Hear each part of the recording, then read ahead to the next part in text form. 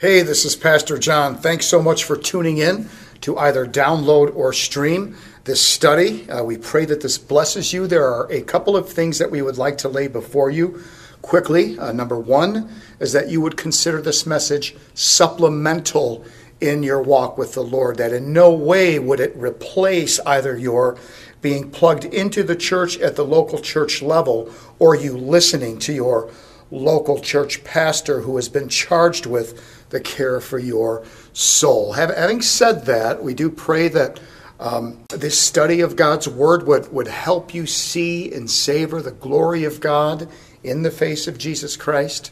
And we would pray also that if this ministry blesses you, that you would prayerfully consider supporting VXV. And if you do, you can do so by clicking on the link below or by going to our website at vxvchurch.com. Now, I pray that God stirs your affections for Jesus Christ as you dial into now the proclamation of God's Word.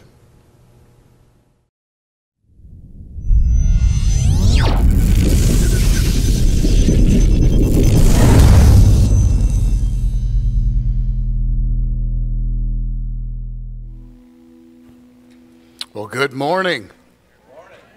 Hey, where's Brad Doan? Brad, are you in here today? He's what? Okay. Well, when Brad gets back here, maybe he'll be back here in a minute. I want him to stand up. A good friend of mine wanted to share this with you. It's rare when you get somebody in the body that can do some of the things that Brad can do, and we've had a couple of those guys in the past, and I know this is just a shameless plug for somebody in the family here, but Brad has he's stepping out on his own and venturing into the home repair business. I've had him at my house. Mike has had him at his house. He is super talented, very quick, does great work. And he's got some cards over there on the cafe counter to the left of the coffee. Give him a call for any kind of home repair type things that you might need. I think the last time we did this, maybe 3 or 4 years ago, if my memory serves me correctly, we had a guy do the same thing, and he quickly filled up and was 3 or 4 months out with all of his work. So if you need anything done, I have yet to run into a guy that's this quick and this talented. And more than that is just the integrity of the man. He's a great man of God and just a super guy all the way around. And Brad, is that you walking around back there? Wave to everybody. Come out here. I've been talking about you for a while. Yeah, that's Brad right there. Raise your hand, brother. That's the guy. And again, his stuff is over there. Just wanted to mention that. A real value to this family here at Verse by Verse Church. Okay, so let's open our Bibles to Matthew chapter 8. We made it down to verse 28 the last time we were together, and it has been a minute, has it not? So that's where we'll pick it up today, Matthew chapter 8 and verse 28. So great to be back with you all. I have missed you, VXV. Now, you remember, it is Matthew's explicit objective to demonstrate that Jesus of Nazareth is indeed the Messiah of the world promised in the Old Testament, that he is the King of Kings and the Lord of Lords. And that this King Jesus, he is the one who has come to set up and establish his everlasting kingdom. And so what Matthew is doing here on the Miracle Mile in chapters 8 and 9 is he is giving us demonstration after demonstration of this King Jesus' power. We have heard what he has to say in the Sermon on the Mount, greatest sermon in the New Testament, and now we're seeing what he can do. Though the people were astonished at what Jesus had to say and teach, never had they heard such words of power and authority. Nevertheless, in their fickleness, the people would say, just like we do today, well, talk is cheap. Let's see what you got. To which Matthew is all too happy to comply. Now, if you're Matthew and you are setting out to prove that Jesus of Nazareth really is the guy, then you are going to have to show his power over sickness. You are going to have to show his power over nature. You are going to have to show his power over sin. and you are going to have to show his power over death.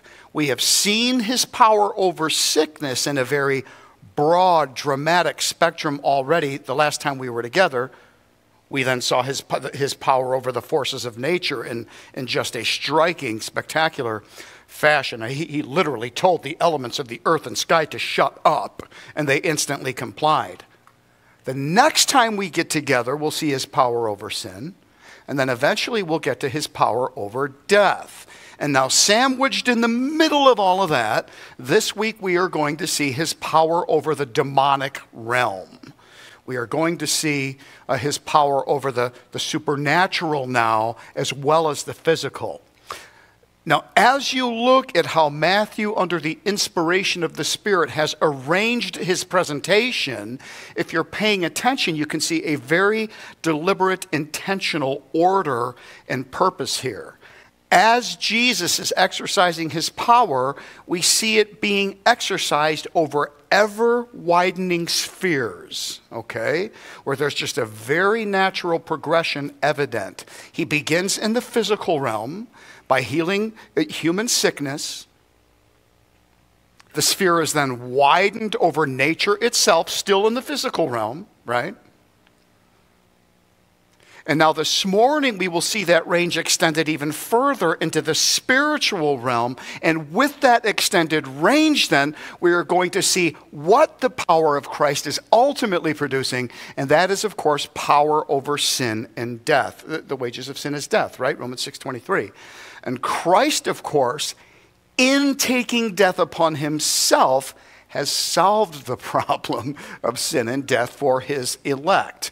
By the time Matthew is through here, now, he will throw in a few more miracles for some added color and depth, and each with a specific purpose. But by the time Matthew is through here, there will be no stone unturned, if you will. He will have shown us most definitively Jesus' complete and comprehensive and total pervasive power over, well, everything. Okay, absolutely everything. Now, as we drill down into our passage here concerning the demonic realm, we find ourselves getting into an area that both fascinates and frightens all at the same time. Which is to say, we tend to either be very curious about the demonic realm, or we're likely to dismiss it altogether as some kind of fantastical nonsense because we find it all rather scary, almost in a cartoonish way for many. But even as Christians, we tend to be rather polarized when it comes to angels and demons and all of this business, but because quite frankly, the Bible doesn't tell us a whole lot about them. All right? And so we can find ourselves, again, getting cute with forces we really ought not to get cute with. C.S. Lewis helps us here. There are two equal and opposite errors into which our race can fall about the devils. One is to disbelieve in their existence, and the other is to believe and to feel an excessive and unhealthy interest in them. They themselves, of course, are equally pleased by both errors and hail a materialist or a magician with the same delight. So then, what I take Lewis to mean here practically is this. In one sense, we need to be aware of the reality of evil, that there are these spiritual beings who appear to want to erase the image of God from among the children of God. And we'll see that very vividly in our text this morning. But in the other sense, we should never, and I rarely want to use that word never, except for in an event such as this.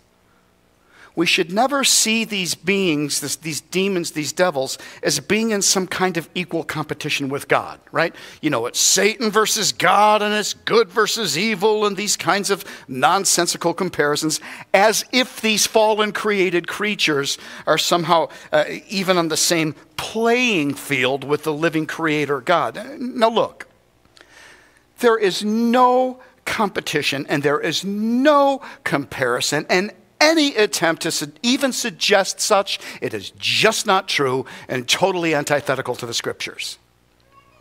There is no comparison. They are not even within galaxies of being on the same playing field with our Lord. But rather, the Scriptures present these little buggers as merely being pawns at the Lord's disposal in his sovereignly maintaining the free agency of men. And so on the one hand, we are not to be ignorant of their schemes and their devices and their designs upon us. As the late Sean Connery said, "It is wise to know the ways of one's adversary."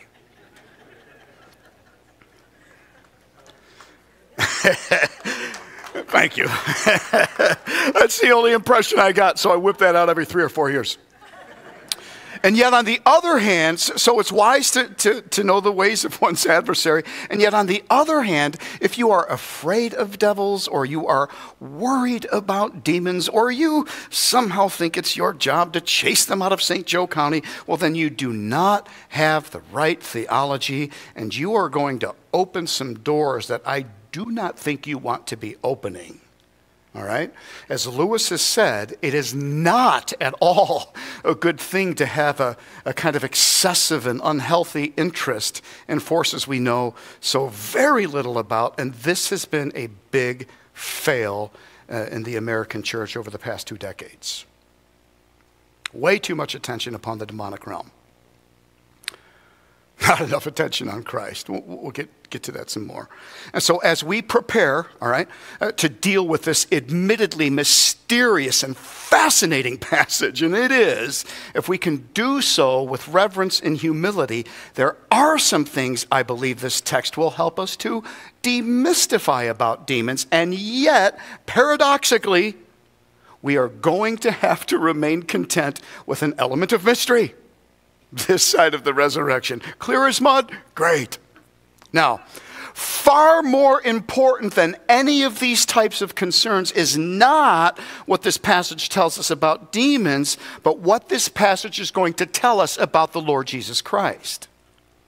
This passage is going to exalt Christ. It is going to elevate Christ. It is going to glorify his brilliance and his power and his extraordinary benevolence and compassion towards even the most down and out among men. Now, if you think that you've got that friend or that family member that you somehow believe is too far gone for the reach of Christ, this passage is going to bring forth much needed correction and encouragement there. Now, at the very same time, our text is going to indict the inferiority of these demons and the stupidity and short-sightedness of those who unwittingly choose to align themselves under them. What we're going to see great unbelief in our passage as well. So again, just a marvelous, marvelous passage here on the Miracle Mile here in Matthew. And yet I think you'll discover a very strange passage as well. Right? We've got demons moving from humans into pigs and skydiving off a cliff, all right? Weird, weird stuff here. We're going to try and make some sense of that. And yet at the end of the story, I also believe you are going to discover one of the most compelling, beautiful portraits of the mission and the magnificence of Jesus that you'll find anywhere. Okay?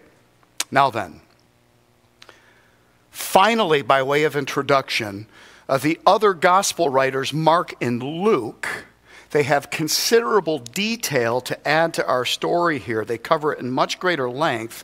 And I want to give you all a bit of a heads up here. When you harmonize the Gospels, here, you have a rather disturbing picture of demon possession in our story. It is very, very vivid and yet a very revealing picture of what it is the devil's will for man is. Okay? And so as instructive and as profitable as this passage is, definitely not for the faint of heart. And so as we're reading through this text, okay, let me encourage you with this up front. For this purpose the Son of God was manifested, that he might destroy the works of the devil.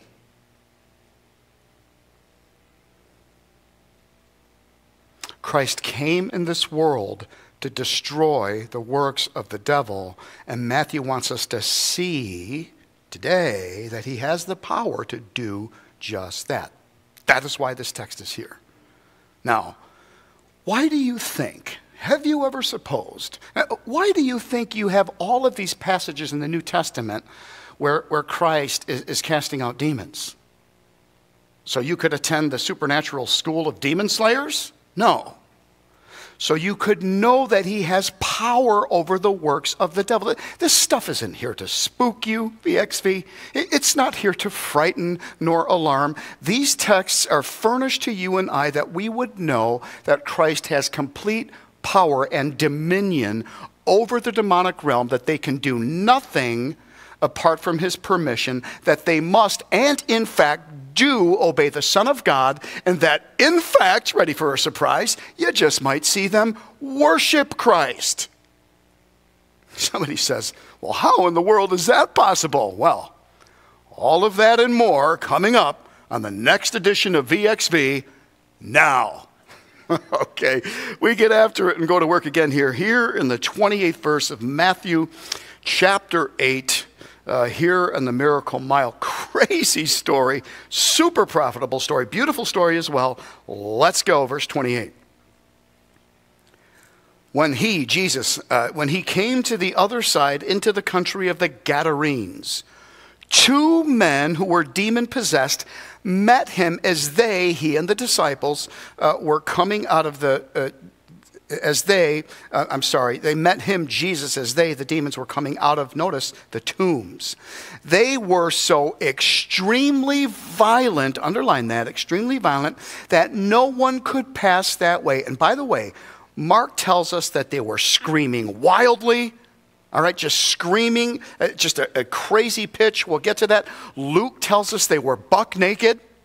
All right? And so you've got two crazy, possessed, naked dudes running up to meet Jesus and the boys. Okay? Now, I mean, those are the facts of the narrative. I can't help but have a little fun with the transition here, because to me, again, it's just very helpful to immerse yourself into the scene. And I find it helpful for me to just get in the scene, sometimes imaginatively granted.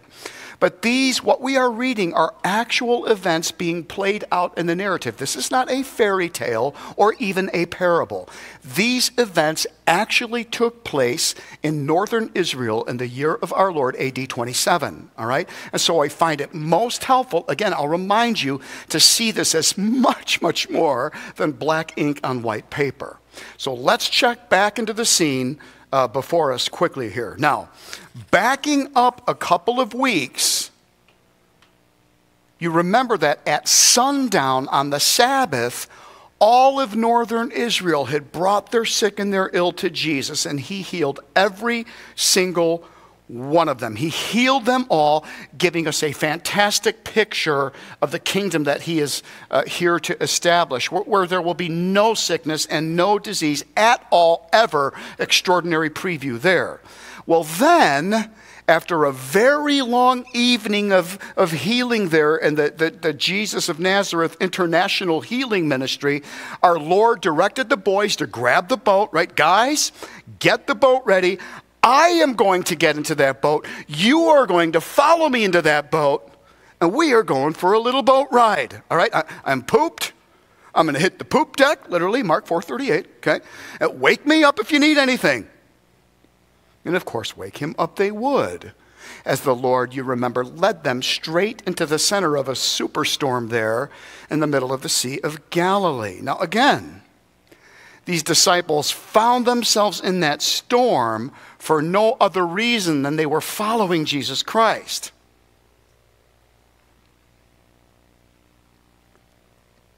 Just because you find yourself in a storm, brother or sister, does not mean you have missed the will of God. Go back and get that study if you missed it. Our Lord led those boys into that storm in order to expose their unbelief. He led those boys into that storm in order to expose their unbelief, and that's what he does to you and I as well. Christ was shoring up their faith, if you'll pardon the pun. At any rate, Jesus gets up, tells the storm to shut up, and the boys became exceedingly afraid, not at the storm they had just endured, but at who it was that was in the boat with them, who just took instant command over the natural elements of the universe. Who in the world is this man in the boat with us? They were struck stupid with fear. The fear of God had come upon the 12, which we said last time we were together was what? The beginning of wisdom for these disciples. Okay? Just as the fear of God is the beginning of wisdom for you and I. Extraordinary story, man. Extraordinary power over the natural. Now, here's where I find myself using my sanctified imagination here. Knowing what they've been through, can you imagine the disciples at this point, right? I mean, it had to be one heck of a day or two, one heck of an evening. I would imagine they were beyond drained both physically and emotionally, right? Seaweed still wrapped around their heads, vomit all over the front of their tunics or whatever it was they were wearing, right? But hey, the water and the wind suddenly as smooth as glass, still as a stone. They finally reached the beach on the other side of the lake, and maybe there's a collective sigh. And no sooner do you think you're in for a reprieve, right? Then you've got these crazy buck-naked dudes running at you. Right? I mean, I could see Peter looking at Andrew. Are you serious, man? I mean, are you kidding me? The 12 have walked right out of the Poseidon adventure and into the night of the living dead, right? And so double feature for the disciples here. But is that not the way it so often goes with you and I? It's just when we think we've endured some storm or some tempest in life, and before you know it, you've got the next one running up right on you. Now, the first thing I think that we need to do in order to complete the picture is run over to Mark and Luke and grab a more complete picture of what we're dealing with in these two men. Here's Mark's Gospel, chapter 5. Let's take a look at this. And when Jesus had stepped out of the boat, notice, immediately, the reception committee was right there, right? Immediately there met him out of the tombs a man with an unclean spirit. He lived among the tombs. Imagine that. Living in a graveyard, right? And no one could bind him anymore, not even with a chain, for he had often been bound with shackles and chains, but he wrenched the chains apart and he broke the shackles to pieces. No one had the strength to subdue him. Night and day, again, among the tombs and on the mountains, he was always crying out, and notice this now, cutting himself with stones. All right. Now, there's a number of things to notice here. First of all, that these guys were immediately on the scene as soon as the guy stepped out of the boat, which, of course, we had a little fun with. Now, there are all kinds of academic discussions concerning where this town actually was on the eastern side of the Sea of Galilee that I don't believe it would be super profitable for us to spend time on. What we do need to know is that these graveyards would be well outside the outskirts of any town, okay? Particularly for the Jews, because the dead in the graves, like that was the most unclean thing to the Jews. So somewhere between this town and where the boys docked, okay, you have this graveyard. Now, for whatever it's worth, I believe the town of Gergesa fits the bill here because we know there are very steep cliffs there, which will become prominent later in the text. None of the other candidates in this academic discussion, Gadara or Gerasa there, further inland, even makes sense to me. But for whatever that's worth, for our purposes here, okay, I want you to know, as Matthew does here, that nobody went near these guys because they were nuts, right? And lo and behold, this is precisely where Jesus chose to land. Isn't that beautiful? Because in his power, he can do for men what they cannot do for themselves or one another. This is nothing other than divine appointment, VXV. Great story in the making here. Now, we'll get to Mark in a second. Look at your text with me in verse 28. Why does Matthew say why does Matthew tell us nobody can pass this way?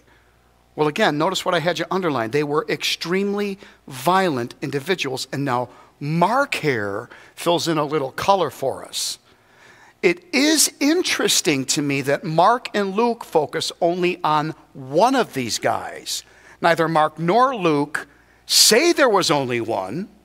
And of course, Matthew lets us know there were two. Maybe one of these guys is the spokesman, we don't know. Now, we learn from Mark and Luke, one of the things, that they were very strong, all right? They could not be bound. Far more compelling to me, though, is that these guys were living among the graves. They made the graveyard their home. That's very symbolic. It speaks of death. And so you've got individuals obsessed with death here. And of course, they're possessed, but they're obsessed with death. Furthermore, notice they are cutting themselves with stones. And of course, even today, we see this behavior with emotionally disturbed individuals, right? And so you've got violence, you've got anger, and you clearly have self-destructive behavior here. Now, when Mark tells us they were crying out, this is the word kradzo in the Greek here. It means to shriek, it means to scream, it means literally to croak in the Greek, okay? And so the idea in the original language is this very guttural, kind of inarticulate shrieking going on, okay? Now, when we go over to Luke,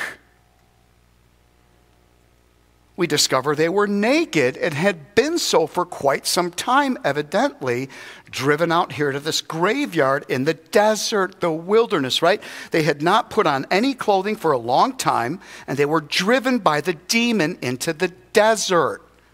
Nobody wants to deal with these crazy, violent, arm-cutting, naked guys here. And so they are driven out into the desert by these demons, which is where demons would love to drive you and I towards, right? The desert, the wilderness. What interests me is this, because it was out in the desert that Jesus was led to deal with his temptation there in Matthew chapter 4. So Bible students, very cool comparison here, right?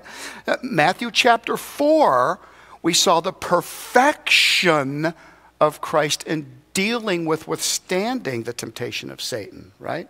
In chapter 4, we saw the perfection of Christ in withstanding the temptation of Satan. In chapter 8, we are going to see the power of Christ, perfection, power here in 8. We're going to see the power of Christ over Satan. So another way to say it would be this. In chapter 4, here's what Satan cannot do to Christ. In chapter 8 here, this is what Christ can do to Satan. And again, we'll get to that. But an important and rather interesting distinction for the Bible student. You had the perfection of Christ in chapter 4. You have the power of Christ in chapter 8. So cool. But what I want us to do here is to begin to put a kind of profile together on this guy, these men, because we're going to see a profound, pervasive, total transformation here upon their encounter with Christ. And just a great, great picture forthcoming here. But here's what you've got before Christ so far, explicitly as we've seen in these three pieces of text. You have got an individual who is naked. He is out of his mind. He is violent. He is self-destructive. He is cutting himself. He has ended up isolated out there in the desert, living among the graves, obsessed with death. This is what demon possession looks like. Now, Satan, the Bible calls him the destroyer. He wants to steal, he wants to lie, he wants to kill, he wants to destroy. And what we have here in these men, brothers and sisters, this is the will of Satan for a human life. It is his explicit design to try and erase the image of God from these men here. Now, you yourself, if you name the name of Christ, you cannot be possessed by a demon. Understand that, all right? The Bible says your body is a temple of the Holy Spirit. There is no congress between the devil and the Spirit of God, all right? 1 Corinthians chapter 6. And yet, while you may not be possessed, you may certainly be oppressed by the destroyer, and he will do that by bringing you as close as he can to these guys here. He cannot possess you. You belong to God, but he can oppress you, and he will do so by trying some of these tricks here, right? He wants to isolate you from the church. You ever hear that in the Sunday morning? Don't go to church today. Like Hebrews 10, don't you dare forego the assembling of the saints. You've heard this, right? Like we know these tricks. He wants to isolate you from the church. He wants to isolate you from the people of God. He wants you out of your right mind. He wants you angry, right? Like you get in a conflict at church. What does the devil want you to do? Take your ball and go home. He wants you to run from confession and repentance and just retreat to yourself out there in the desert. Like if you are a blood-bought, born-again Christian, you understand all of these tactics. Now, he can never get you all the way over there, but you must and should know this is the direction that he desires to move you in. How's he doing?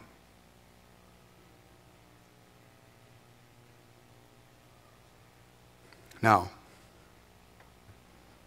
as far as actual demon possession goes, you should know.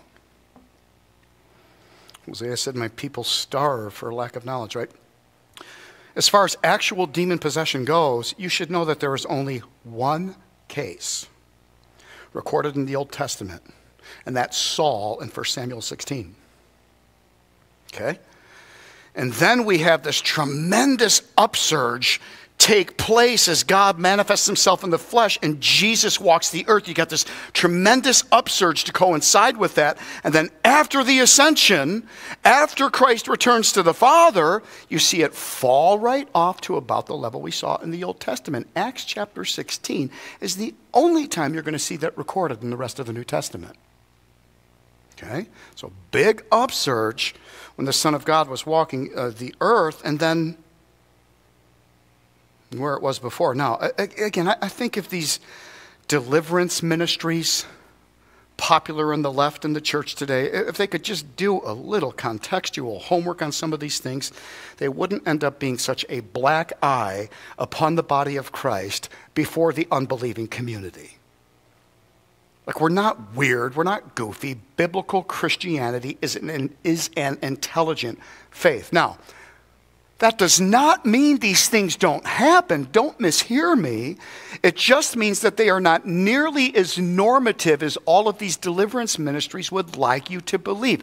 These things tend to happen in these underdeveloped third world countries where there is an absence of the gospel. My wife saw quite a bit of this during her 7-year stint on the mission field. My wife was overseas for 7 years, and she has some fairly interesting stories there.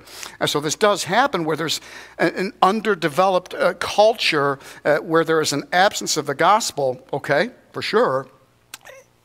And of course, it has caught my attention biblically that there is not one recorded account of demon possession having ever taken place in Jerusalem during the time of Christ. That's interesting to me. I find that fascinating. And it seems to be consistent with the fact that these things take place away from culturally sophisticated places today. So something to ponder.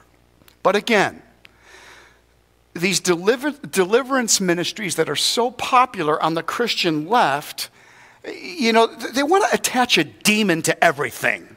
right? I mean, you've got the demon of alcohol, you've got the demon of lust, you've got the demon of this, you've got the demon of that. Do you know what the Bible calls anger and drunkenness and lust and these things? The Bible calls them the works of the flesh. Galatians chapter 5. And so this Flip Wilson, you older people will get this, right? This Flip Wilson, the devil made me do it theology, right? Like attaching demons to every work of the flesh. Man, that is nothing more than a scapegoat. It's bogus, okay? We should not be ignoring the reality of these forces, but neither should we be looking for Linda Blair to pop out behind every bush with her head spinning around, all right? If you're young, you're not going to catch any of these references, but that's good for you. But there's a lot of garbage floating out around there, and there's a lot of garbage out there with this stuff, and man, I'm telling you, it is not doing the church any favors evangelistically, all right? It's pushing people away. Uneducated Christian people can be the goofiest people going. And that's why so many people are like, man, I don't want a part of that. We practice an intelligent faith. All right?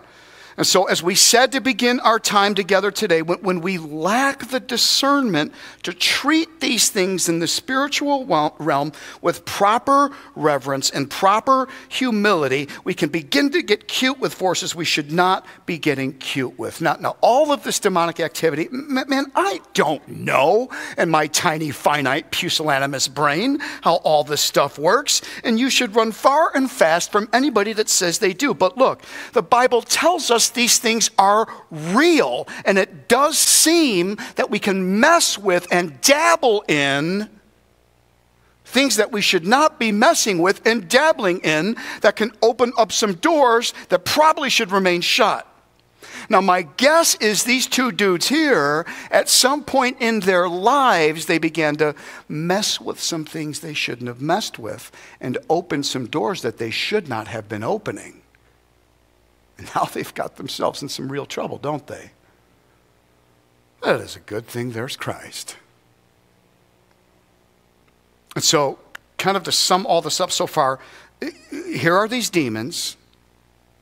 They have taken over the bodies of these men. Christ is now walking the earth. These demons appear to be very, very busy at this time in recorded biblical history. And now here come a number of boats docking up on the eastern shores of the Sea of Galilee, carrying the Son of God, right? Remember, Mark tells us there were other boats following Jesus in their boat, right? And so here come these boats now on the eastern shores of the Sea of Galilee, just off this Gadarene graveyard. And now these two crazy buck-naked dudes, that they are determined to be the reception committee. Now, not only is there a reception, but notice there is a recognition as well. Things get very, very interesting here. Verse 29. And they cried out saying, this is so fascinating. What business do we have with each other? Underline this, Son of God. So there's a reception. Now we got a recognition, don't we? They cried out saying, what business do we have with each other, Son of God? And watch this. Have you come here to torment us before the time? Fascinating. So not only do we have a reception by these demons, plural, really plural as we'll see, but we have their recognition as well. Is it not interesting? They know who the Son of God is. And by the way, a little Bible trivia for you. Do you know who is the first in the Gospels to recognize Christ as the Son of God? That would be the devil in Matthew chapter 4. Hey, you're the Son of God. Why don't you turn these stones into bread, right? Do you know who the second guys are recorded in the Gospels to recognize Jesus as the Son of God? These boys right here in Matthew 8. And so far, it's demons 2, humans nothing. Until, of course, we get to Peter in chapter 16. You are the Christ, the Son of the living God, right? They have a far easier time recognizing Jesus as the Messiah than humans do. And of course, we know that demons are fallen angels, and so that much makes sense. What doesn't make so much sense is how many humans still don't recognize him. Now then, so these demons are fallen angels, right? Meaning they were once holy angels before Satan's rebellion. So they were involved with God. Man, they know the second person of the Trinity. Nobody needs to help these guys with their Christology. They know that Jesus is their antagonist. They know that he is their judge, right? They know who he is. And so they say to Jesus, "What business do we have, Son of God?" Now watch this. "Have you come here to torment us before the time?" So not only do they have the right Christology, they also have the right eschatology. I mean, they're in effect saying, hey, you're here too soon. It's not time for us to go into the abyss. Right? Now, how do we know that? Here's Luke 8. And Jesus asked him, "What is your name?" And he said, "Legion," for many demons had entered him. We'll get to that. They were imploring him not to command them to go away into the abyss. Now, we'll get to verse 30 in a minute, but notice verse 31 there. Now, much of this is another Bible study, but the abusos there in the Greek, we believe this is the special place of confinement for those demons that stepped outside of their estate, beginning all the way back in Genesis chapter 6. You had a line that God had put in the sand. Some of these demons had stepped over that line. God then made an extraordinary example of them, locked them up in this bottomless pit of sorts, this infernal cage, this abusos. And now for the rest of the scriptures, you never see a demon step over that line ever again for fear of the abusos. And that is why you are going to see utter and total compliance here. Go back and get our study in 2 Peter chapter 2 if you want all of this unpacked in fascinating detail. We don't have time to do that this morning. But for our purposes here, all right, these demons know there is coming a day when they will be confined to this abusos somewhere under the earth. And so they are saying to Jesus, "Son of God, we know you are here before the time." Okay? And so fascinating. Not only do they have the right Christology, they appear to have the right eschatology.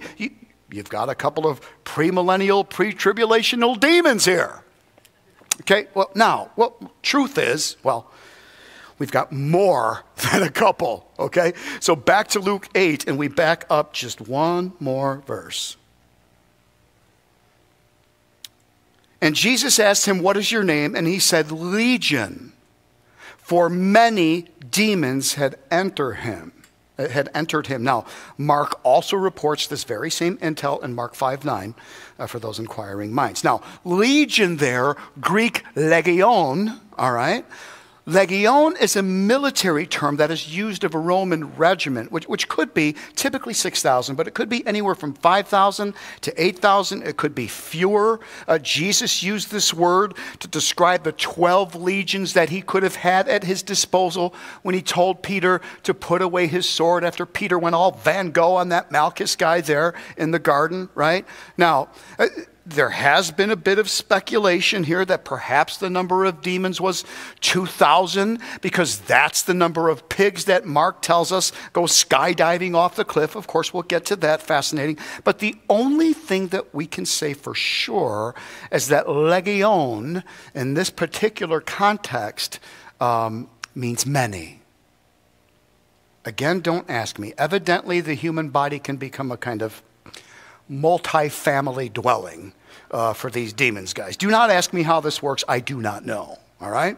So just strange, supernatural, bizarre stuff here. But perhaps the most strange And no doubt the most compelling theologically, at least to me, is what we find over in Mark's gospel, where John Mark is telling us in the original language that Legion is worshiping Jesus. You say, well, how is that possible? That is strange indeed. Let me show you. Here's Mark 5. Seeing Jesus from a distance, he ran up and bowed down before him. This is legion, okay? Singular, but we know many.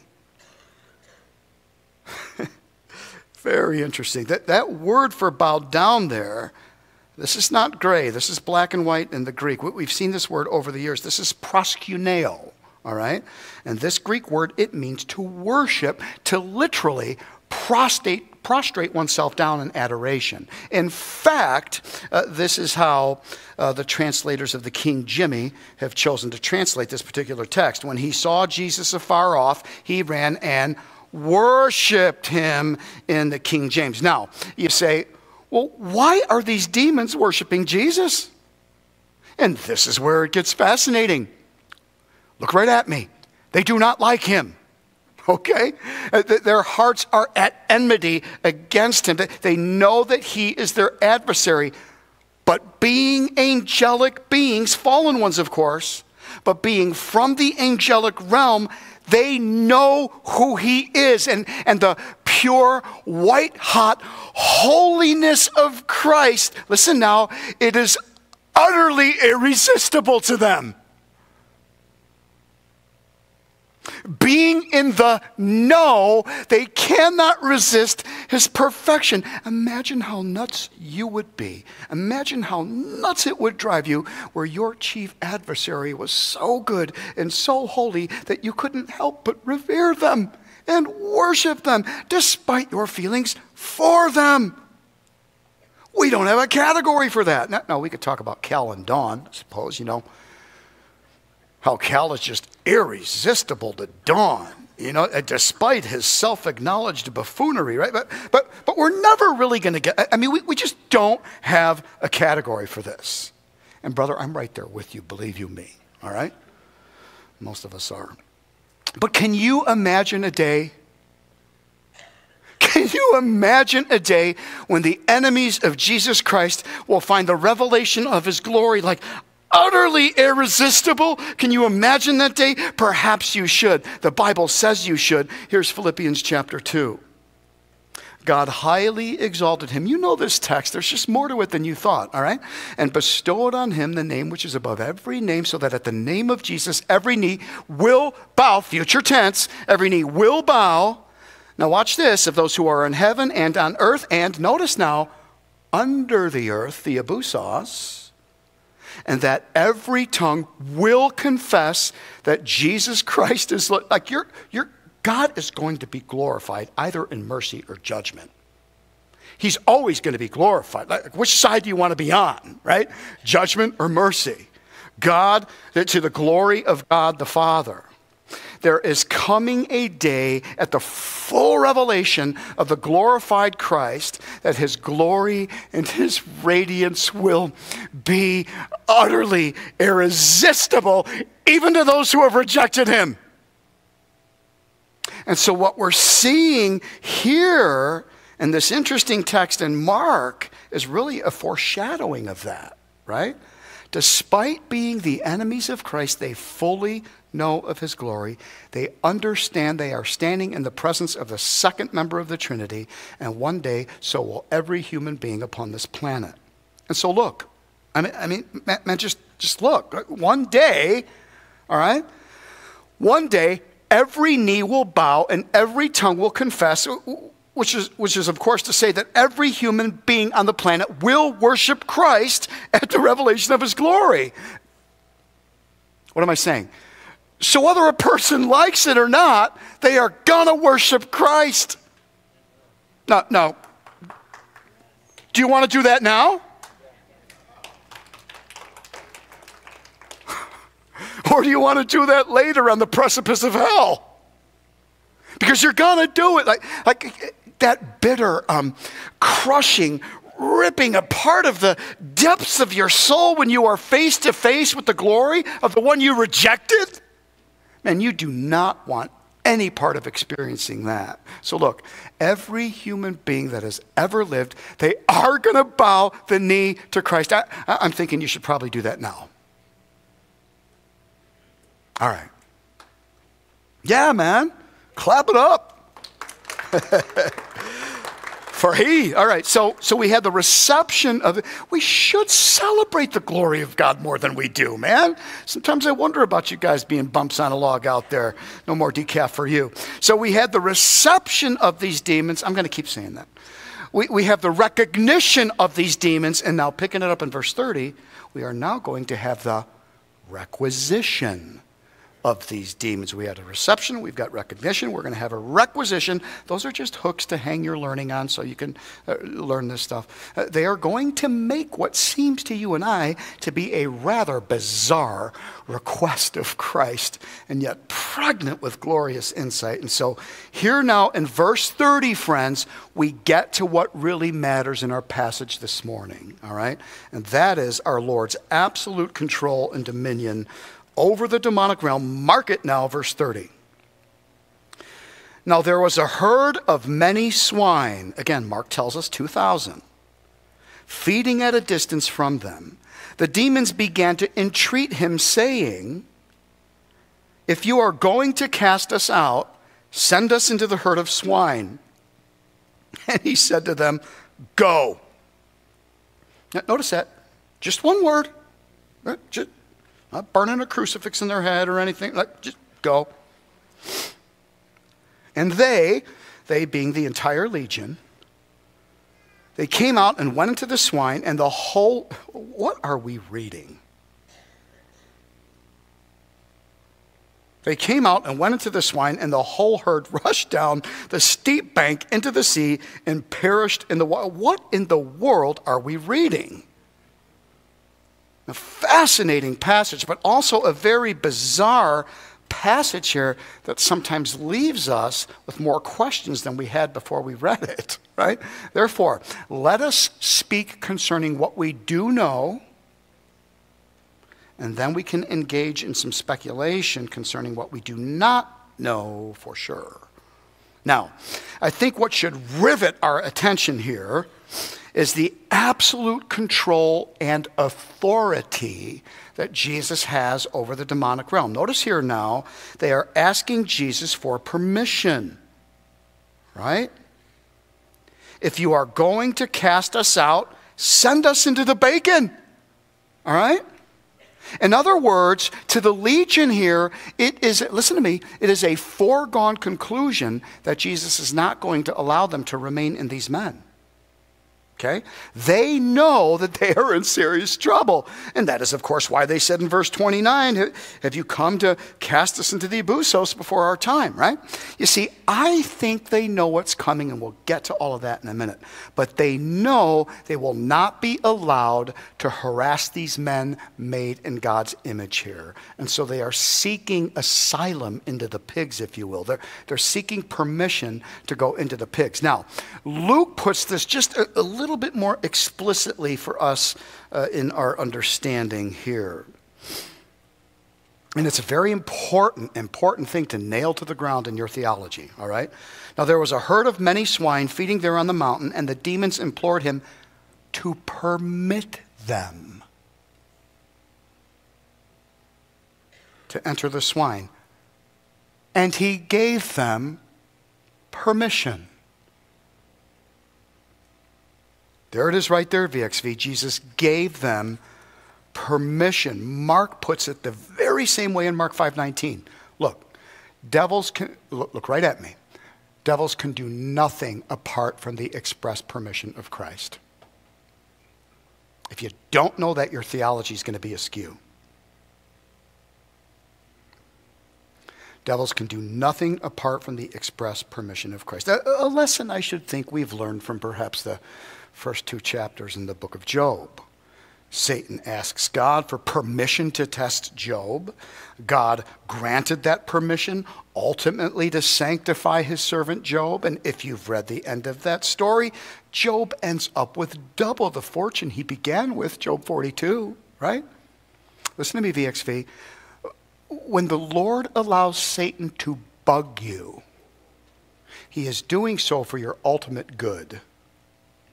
He is doing so to mature you and to ultimately bless you. You see, the problem with much of the church today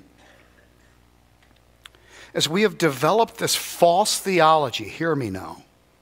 The problem with much of the church is we've developed this false theology where we've got this great big Satan and this little bitty Jesus. Where the truth of the scriptures is evidenced right here in our text yet again. We've got a great big Jesus and a little bitty Satan, all right? Now, one of the unfortunate practices that has developed over this backwards theology is on the left in the church, the Christian left, we have somehow bought into this practice where we begin to somehow think we should be about the business of rebuking Satan. And so we dare to say stupid things like, I rebuke thee, Satan, in the name of Jesus, and all of this garbage. Sometimes we'll throw a thee or thou in there, more of a sting to the rebuke, I guess. I don't know. But listen to what Jude tells us in Jude 1. But Michael the archangel, an archangel that just means a very, the highest category of angels, all right? That's what an archangel is, an elite angel. Michael was a warrior. You can read about him in Daniel and Revelation. Watch this. Jude tells us, but Michael the archangel, when he disputed with the devil and argued about the body of Moses, that's a different context, but watch what the text is telling us here.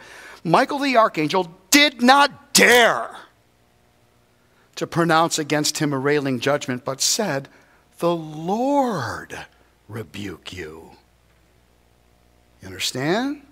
If Michael, the elite archangel, the warrior of God, dare not revile the devil, what in the world makes the likes of us mess with things we ought not to be messing with? Do you want to know what our biblical responsibility is before the devil? James is all too happy to tell us. Resist him. Submit to God. Submit therefore to God. Resist it. Don't rebuke the devil and he will flee from you. All right? Submit therefore to God. Resist the devil and he will flee from you. You don't need to be walking around rebuking devils, man. You simply need to resist them in your submission to the Word of God. It's very simple. Don't rebuke, run. Okay? Now, I just love this text. Notice Jesus here. He simply says, go. Hey, Matthew, one word. Matthew's recording. Like, that's all it took. What I would like you to mark here, VXV, all right? What I want you to mark is the absence of theatrics on the part of Christ.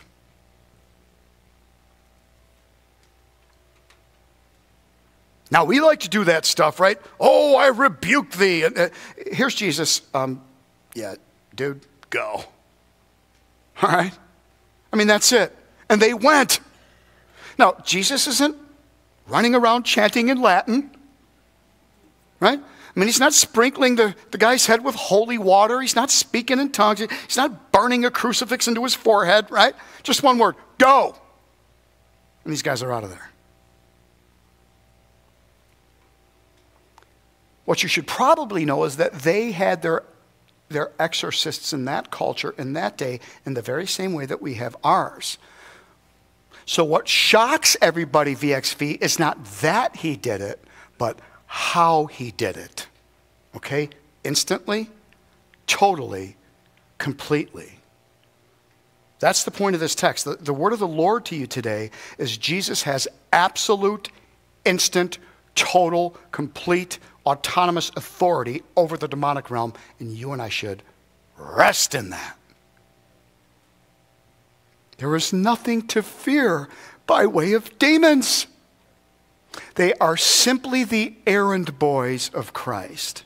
as they were with Job, as they are with these guys. We'll get into the object lesson here in a bit. I want you to rest.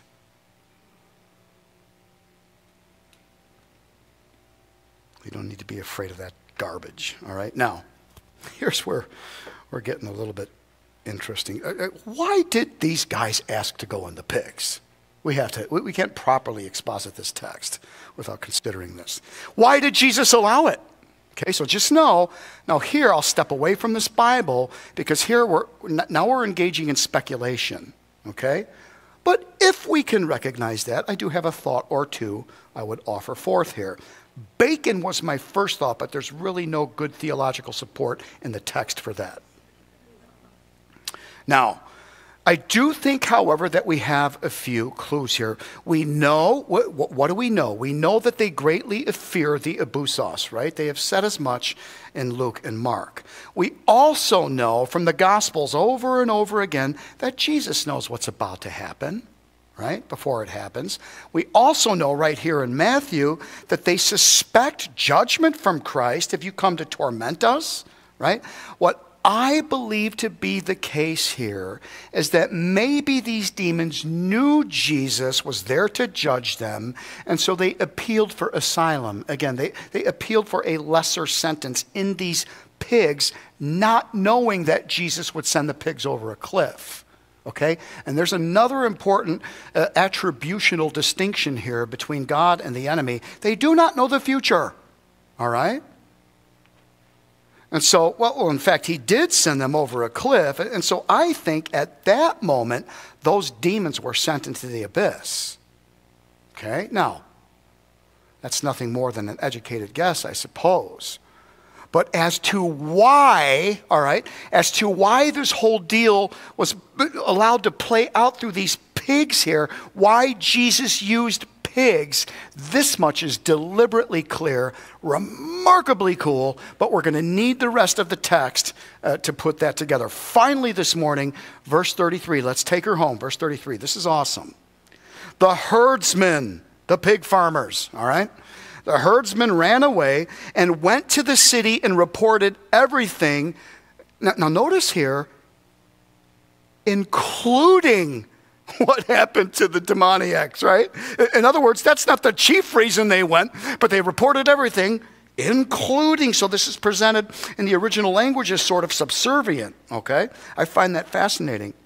So that's not the chief reason they went to report, but including what had happened to the demoniacs, verse 34, and behold, this is going to blow your brain.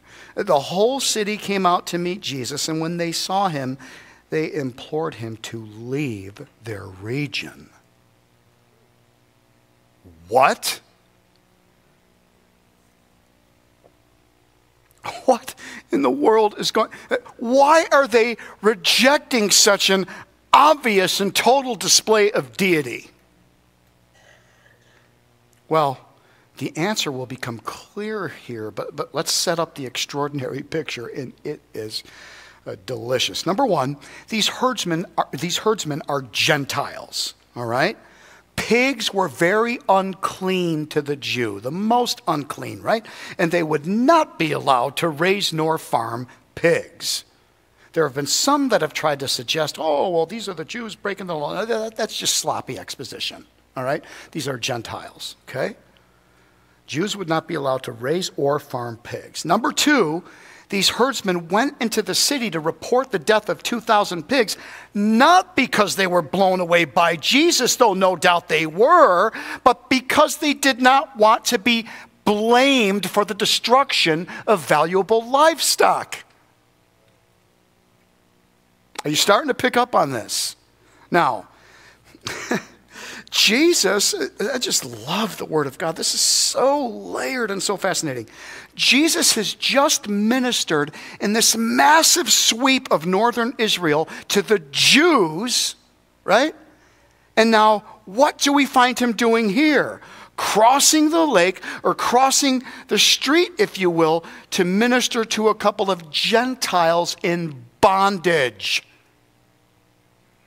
Some of you are starting to put that together.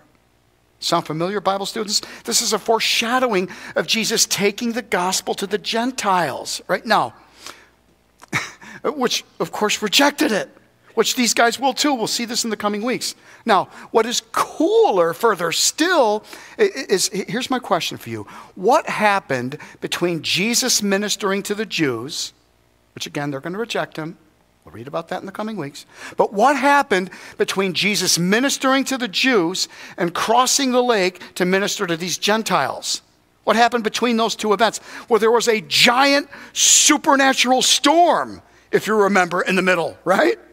That was no normal storm. We said those fishermen were totally used to that. It was a fierce supernatural storm they did not see coming, that Jesus took charge of. A supernatural storm Jesus takes charge of between ministering to the Jews and now ministering over here to these Gentiles. What is that a picture of? Well, there was another and greater spiritual storm that took place between Jesus ministering to and being rejected by the Jews and taking the gospel to the Gentiles. What was that greater supernatural spiritual storm? The cross.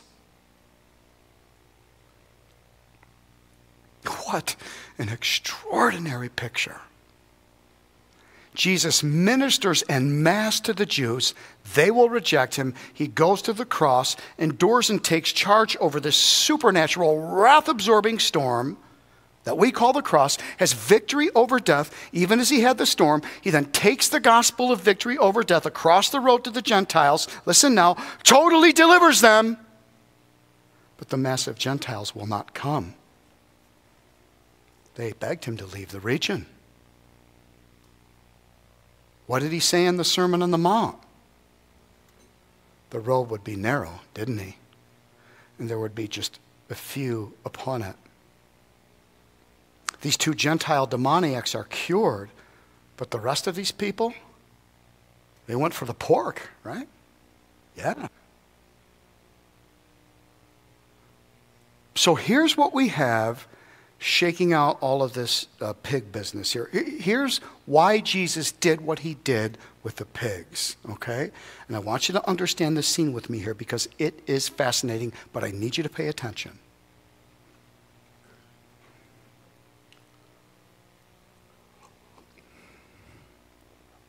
Jesus comes into the Gentile world. He conquers the devil. He sets the prisoners free. He presents himself as the great deliverer, able to restore life and hope. Now listen carefully. What else does he do? He also takes away the herd of pigs, which is to say, he takes away the livelihood and the wealth and the material possessions for many in the community.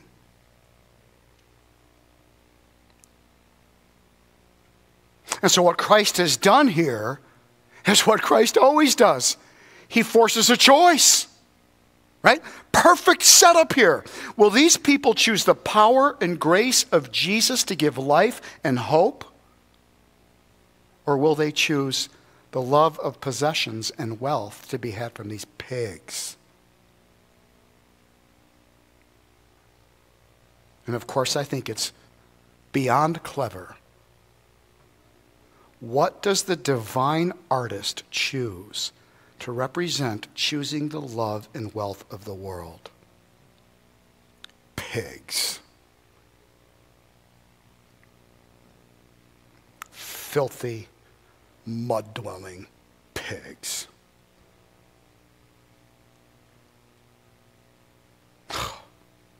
How divine. But will the people choose the power and grace of Jesus to give life and hope? Or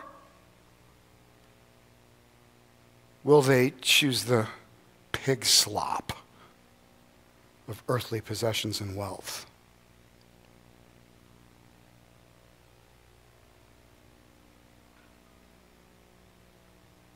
And of course, to our utter amazement, they beg Jesus to leave their region. they begged Jesus, the life giver, the devil defeater, the hope maker, they begged the loving God of all life and grace to leave. Indeed, the road is narrow, is it not? Let's land the plane.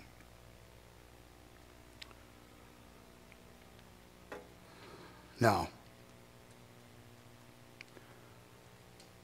we've had some amazing pictures here. Amazing insight, symmetry. Oh, gosh, the Bible's so perfect, but none so fascinating and profound and purposeful as what Jesus had done for these men, this man. None as astonishing as the gospel itself, and so this is where we want to land. This is where we must land over and over again every day of your life, or you will wander. So let us go back now real quickly and revisit our profile of the demoniac we know the most about from Mark and Luke, right? And of course we assume representative of both of them, but let's take a look at that profile we had compiled. We spent no small amount of time discerning these exact things from the three synoptic Gospels, Matthew, Mark, and Luke. So before Christ, all right, before his encounter with Christ, the explicit condition of the man was naked, out of his mind, self-destructive, isolated there in the desert, obsessed with death. And now over in Luke's gospel, we're going to get an explicit description of the man after his encounter with Jesus Christ. Let's go over to Dr. Luke in Luke chapter 8. The people went out to see what had happened, and they came to Jesus. Like, this is what they saw. Ugh, and they still chose such. And found the man from whom the demons had gone out. Notice now, sitting down at the feet of Jesus, clothed, and in his right mind. And they, the people, became frightened. Those who had seen it reported to them how the man who was demon-possessed had been, notice, made well. And then we jump down to verse 39. So he went away. This is the healed demoniac, no longer a demoniac. The redeemed demoniac went away, not obsessed with death anymore, is he? He's proclaiming life. So he went away proclaiming throughout the whole city what great things Jesus had done for him. Oh my.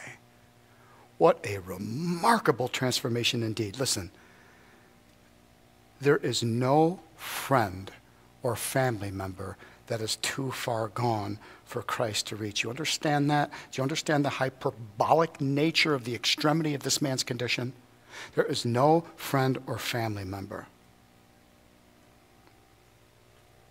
that is beyond the ability of Christ to reach. Now, I don't know who that friend or family member is for you, but my strong guess is they are not living in a graveyard, running around naked, screaming and cutting themselves, all right?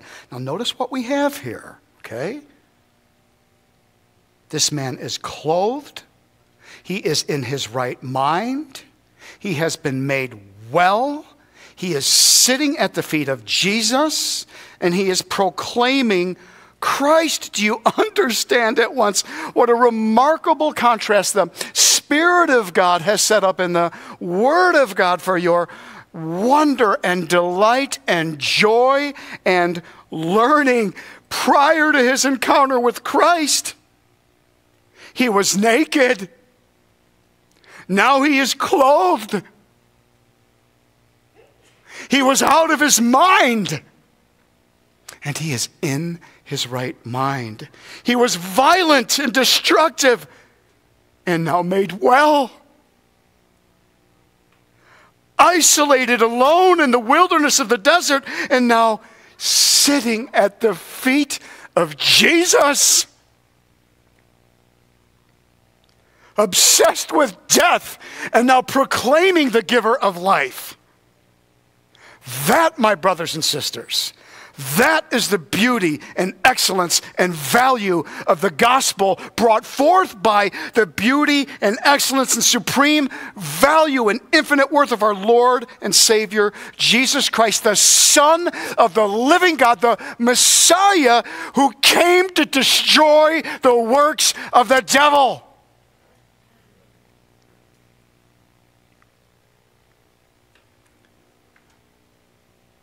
Now on your left, you have the devil's will for the children of God.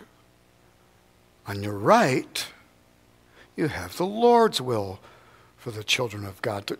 To which of these are you closer?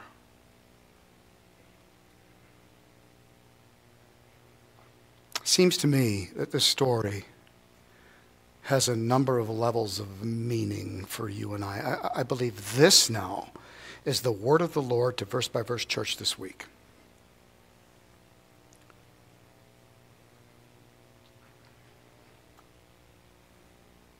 Jesus is the Son of God.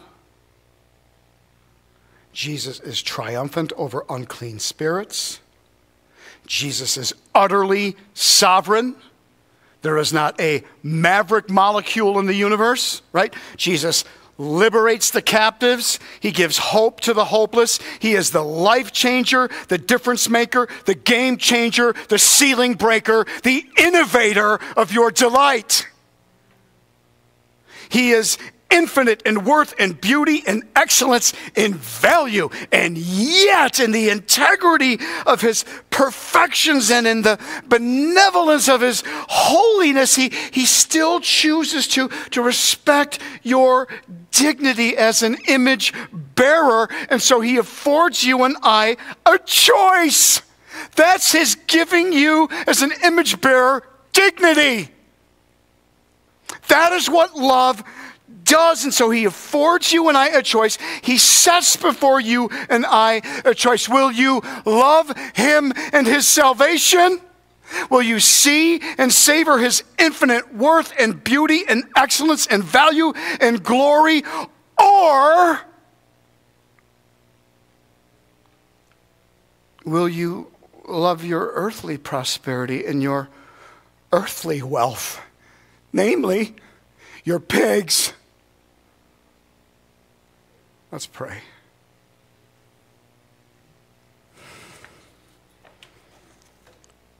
Father in heaven, your word's so strong, so powerful, so benevolent, so holy, so loving, so wondrous, so brilliant. Lord, we're all in very, very different places here today, and you delight in giving us mercy. I pray you would bring forth sweet conviction. God, where there needs to be that, I pray you would bring forth encouragement and rest and hope and delight that we can't lose. We can't lose with you. And if we wish to pursue a greater level of joy and delight, you are holding it out before us week after week after week. You have broken our chains, Lord. What amazing, astonishing grace you have given to us. And help us to just come all the way in this year to your beauty and benevolence and bountiful glory. God, you're so good. I could sit up here and praise you for hours. Would you accept our worship that's about to happen here as just our love for you and our wonder and our amazement and our invitation to transform us more and more, degree by degree, into your beautiful glory. So good, so sweet. We ask these things in Jesus' name. The people of God said, amen. All right, let's worship.